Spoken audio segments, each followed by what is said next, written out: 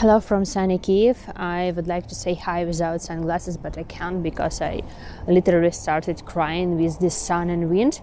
So maybe later I remove it. So anyway, in Kyiv it's awesome weather and it's Sunday. A lot of people walking. So my idea of this video today.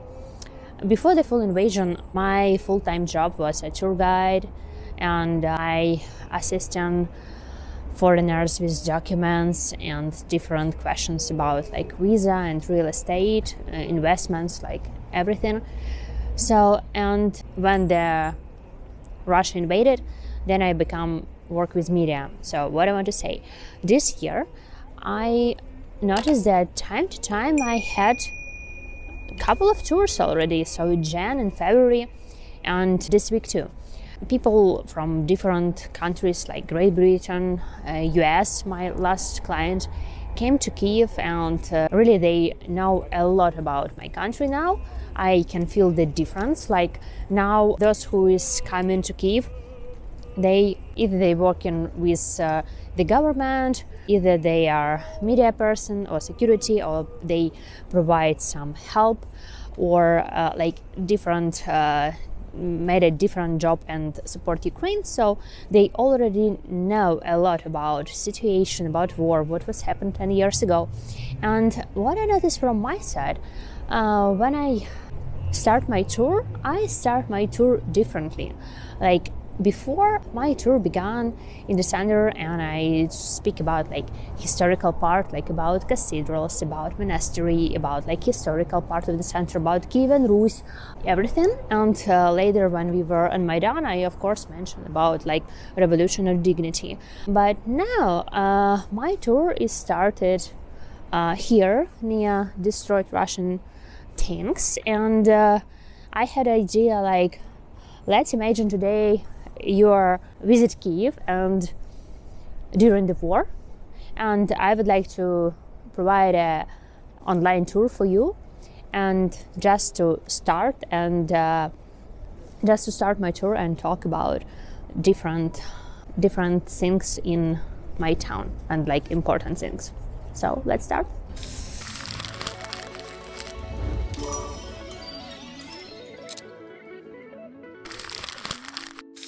So we all know that the full invasion began in 2022 in February, and the original Putin's plan was to capture Kyiv within 3 days. And so they preparing for some victory and parade, and the soldiers even brought with them a special parade uniform that we found later in the tanks. And in order to show that actually their plan became reality, every year on 24th of August, on our Independence Day, we organized a parade of destroyed Russian tanks. So, and here on Michael's Square near St. Michael's Monastery, every day you can come and see destroyed Russian tanks and equipment, actually, which shows that their plan failed, and we are in a battle more than 2 years, but all in all it's 10 years of Russian-Ukraine war. So a couple words about monuments. Before the full invasion, I speak about Queen Olga. She was the first woman baptized, about Kirill and Methody, invaders of Cyrillic alphabet, and Apostle Andrew. But now my and like the goal of every Ukrainian, it's to speak about that there are a lot of women in the army, and they need a special equipment. They need a body armor, and they need a special form, and this is worn not only for men. A lot of women use this profession in their life. So you see now she's wearing body armor, and it's like we're speaking about that she needs body armor. So yeah, I see there are some soldiers arrived. I didn't want to make much video there, you know, for some security reasons, who knows. So about tanks, I show you some video about tanks they brought from different place from Ukraine, and we will go closer to Michael's Monastery.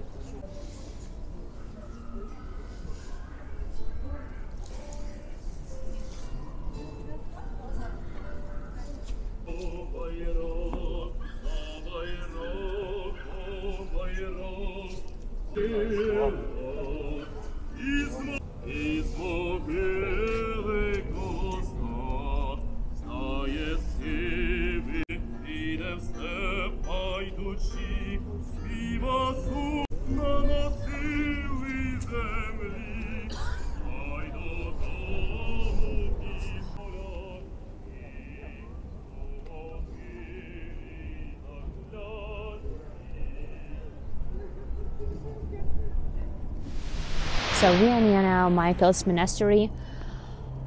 I speak later about revolution and dignity in 2014, but a couple of words about this time. In 2014, this monastery was a shelter for injured people, for injured protesters against the government. So now people come here to pray, and very often hear funeral Ukrainian heroes. And here on the wall of Michael's Monastery, you can find a memory wall of fallen soldiers.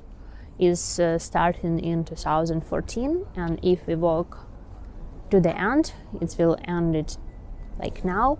Unfortunately, there is no more space to add more photos. I recall a year ago, I even shot the video, it was empty space.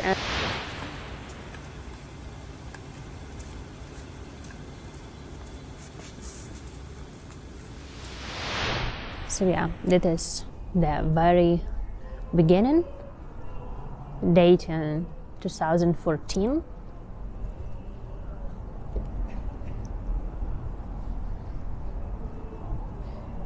And we will walk to the very end.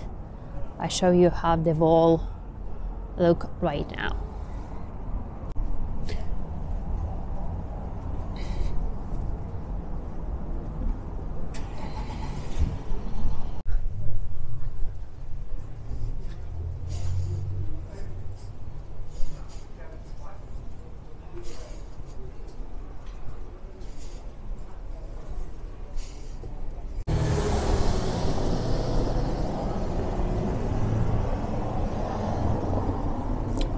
So it's almost the end. I don't want to focus like especially on someone because they're all heroes. So I just want to show you the space. The people is bringing flowers.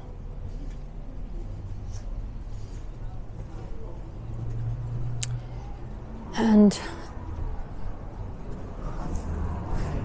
yes, that is very end.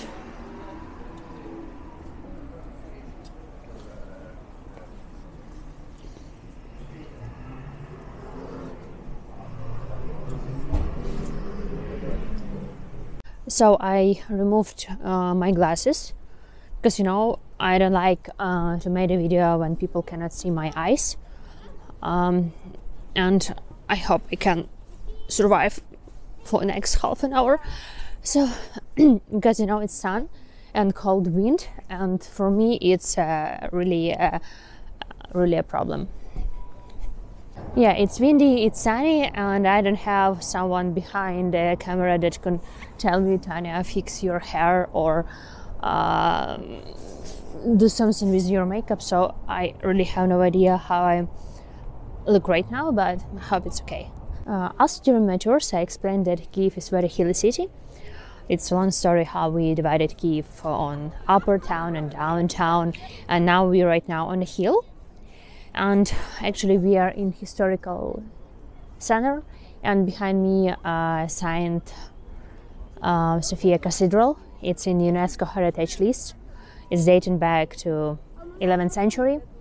It's famous for unique frescoes and mosaics.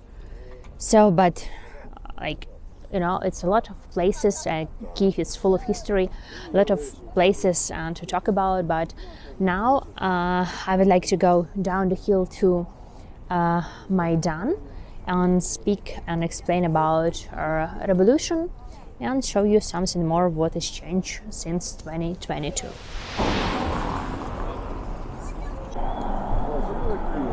So we're going down to Maidan. It's one of the way.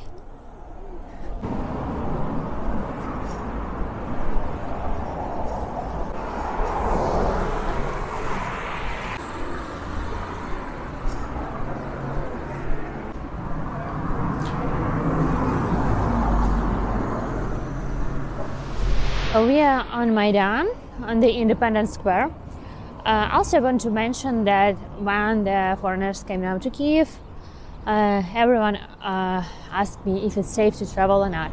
So there is no safe place in Ukraine right now because the missile could be everywhere, the shrapnel could be everywhere. So it's not exact answer, but what I can say, if I compare Kyiv to Kyiv in 2022 and now, it's completely different, because in the beginning the troops were so close to town, the front lines was 20 kilometers from here, so it was really dangerous and scary. They come very close, and right now we can live our life time to time from air raid sirens and from rocket attack.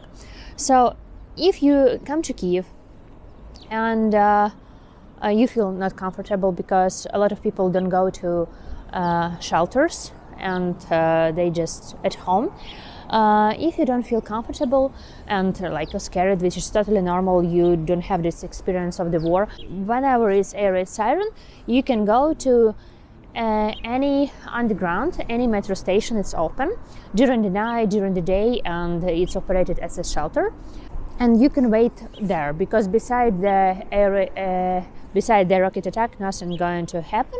The troops is very far, only rockets and drones and so on and so on. This is bird. Okay, I will go a little bit because the birds rob my attention. So also travelers ask me about shelters. For me, it's like the best shelter is underground, because of course you can see the map with shelters that close to your house and to your home, but actually what's going to happen, we have this on map, and if you go there it could be closed or it could be like in very bad condition. So the best way, go to the underground, or you can just stay at home, because I feel like Kyiv is, cannot say safe, but we intercept almost all the rockets. So it's much better now with all their stuff that we have from different countries.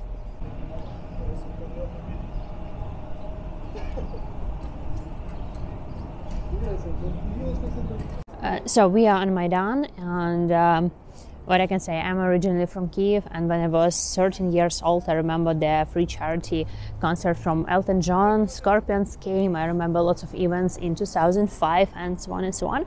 So it was like a place for different concerts, and we stayed here and drink different beer and have fun. But since 2014, this place is not for fun.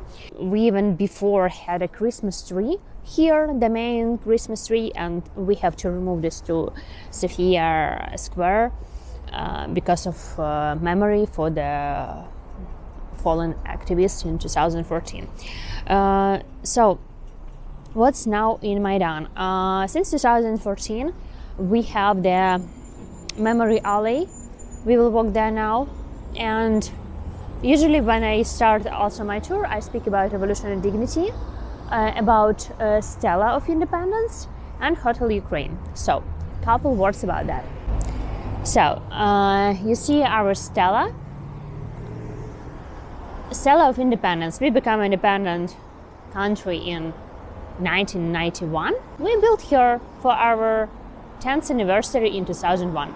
Behind it you can see Hotel Ukraine. It has unfinished roof. So briefly, Stalin died, and next leader Khrushchev decided not to spend, money on the construction, and just left it like here. So it has unfinished construction, unfinished room, but hotel is working, and so it's okay. So now we go there. You see there is no traffic because it's our memory alley for their fallen activists, and soon I show you the new. You see their flags. It's from 2022. So let's go. Okay, a couple of words about war and history. During Second World War, the center of Kyiv, not historical one where the cathedrals and church, where it's like Khreshchatyk and Maidan, was destroyed. So it was built and reconstructed during the Stalin times. And it looks completely different, this part of the town, than a historical part of the town, because in historical part of the town you can find houses more than 100 years old. Here, unfortunately, it's you can see a huge construction, huge building, like to show the power of communistic system. So, okay, I said it. So we crossed the road, there is no traffic. Here you can see the hedgehogs that we used in the full invasion. We didn't remove them. Just behind me.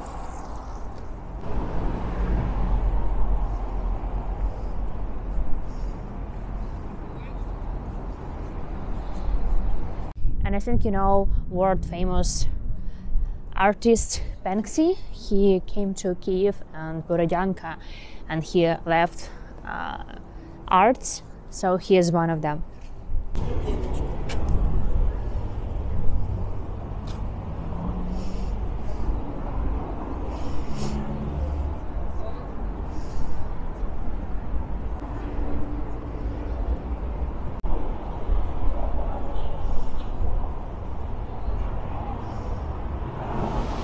So let's speak briefly about evolution of dignity in 2014.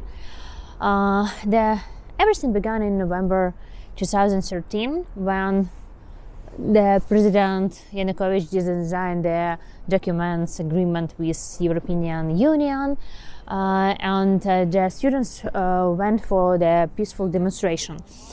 And they were beaten, and next day their parents came and more people gathering in few months and few weeks. So, and the government didn't take actions to change it. And one day in February, protesters, it was like heavily here, and protesters were killed by sniper from the roof. It's one of the roof, it was Hotel Ukraine and other roofs. So this day died a lot of people, and of course died and disappeared more, but we have like memory of heavenly 100 who was killed, and this is photos of them. And the street we're walking now, it's closed since then, there is no traffic, and memory alley.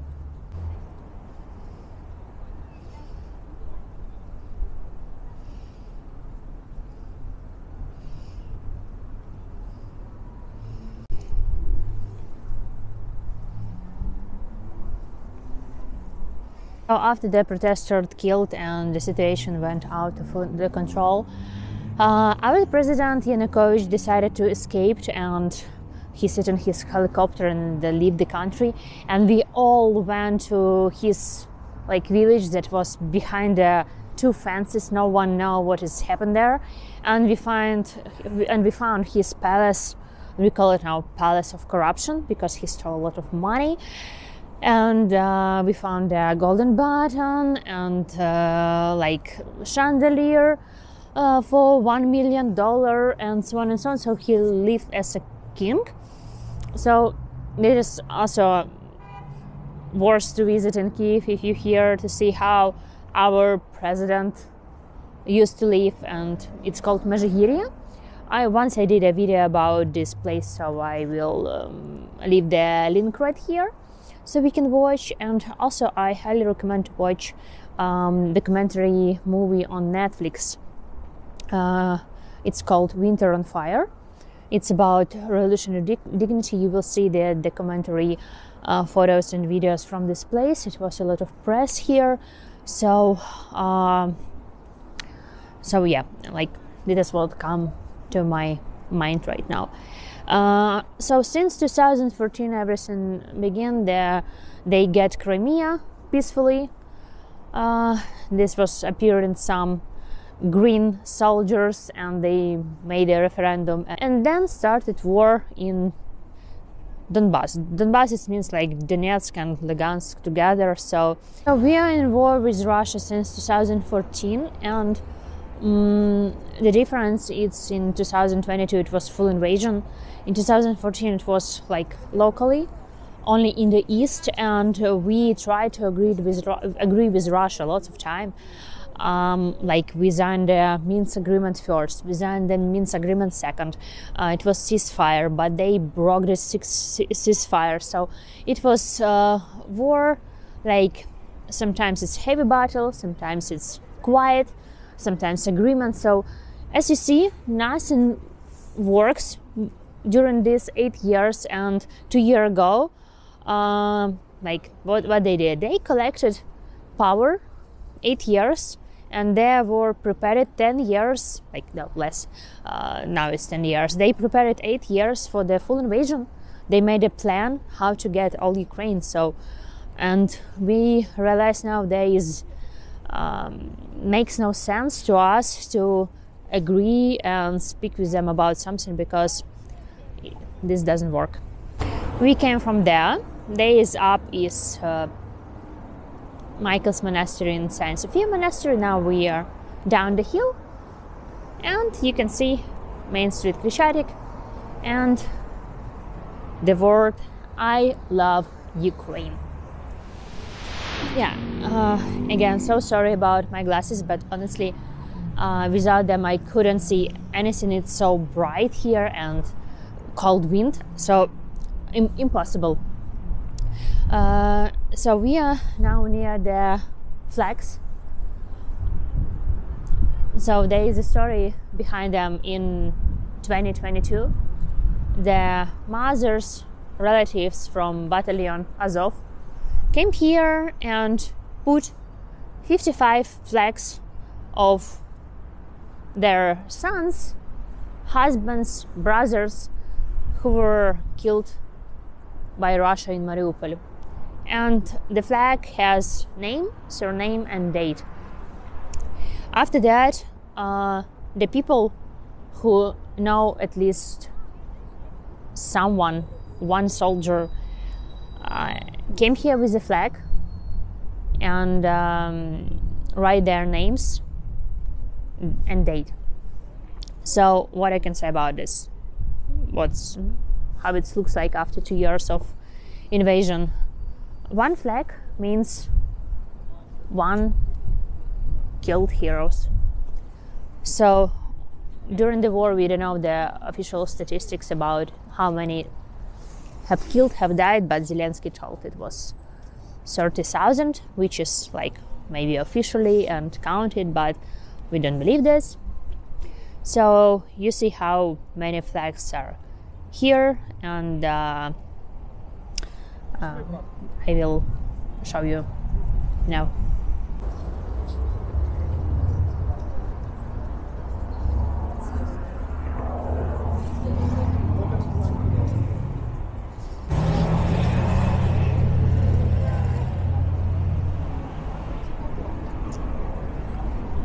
We used to say that we live now because someone have died for us. So my life right now costs I don't know how many lives of fallen soldiers. So like it's a like life because of someone. So actually this what I want to show in the beginning and speak about, like in the beginning of the tour, and speak about some important things before the all history moments, about like Second World War, famine, about First World War, and like through all the things that Ukrainians went through. So like yeah, this is how I start my tour, and I hope one day you will come to Ukraine, and I hope soon we will win and you will come and see Kyiv, see Ukraine with your own eyes.